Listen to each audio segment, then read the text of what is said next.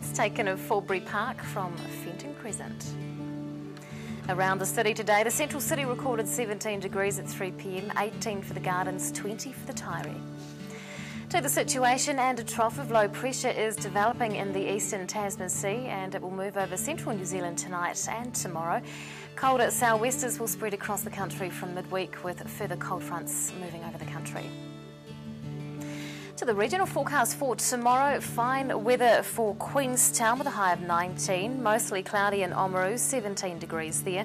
Some cloud about for Alexandra with a high of 20, and a fine day with southerly winds for Invercargill and a high of 18 degrees.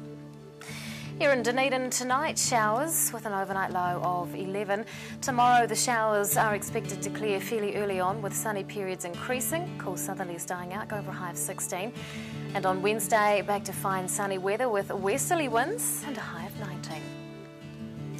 To Mole Maps sun protection alert, and you'll need to protect yourself from the sun between 9:35 tomorrow morning and 10 to 6. And finally, to tidal and fishing information, high tide tomorrow morning is at 20 past 7, low tide is at 10 past 2. And the best time to have your line in the water tomorrow is at around 4:30 in the afternoon, although do bear in mind that conditions aren't too favourable overall.